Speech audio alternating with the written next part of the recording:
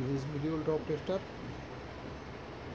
This is input supply, power on switch, power on indicator push button, off indicator push button, overload trip indication, current meter. This is millivolt meter. This big terminal is positive negative current meter, current terminal. That small red black is measurement point. This is dimmer. Now we will start the kit. First switch on, power on switch. That time indicator meters and indication is on below. All meters are 00. Now we press green push button. The system is on, and we increase the output current. Current meter indicate output current. Because we are short the positive and negative terminal with one suitable wire, and across the wire we are measure the millivolt drop, this one. Now we will set 100 and more 110 ampere current.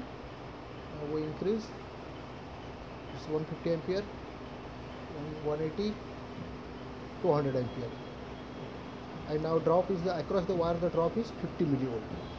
Okay, if we increase more current, the test kit is tripped.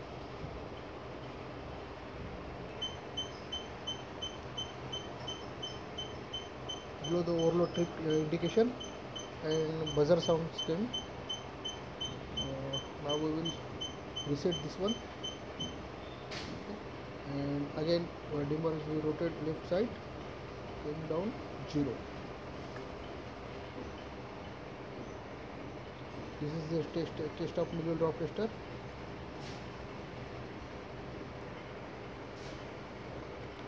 We explain how to operate this millivolt drop tester, and that for we are short positive and negative one wire, but you don't short this.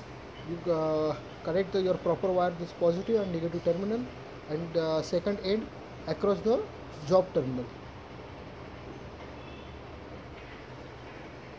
and this terminal wire connect across the job for measurement the millivolt drop across the joints or something, bus bar and breaker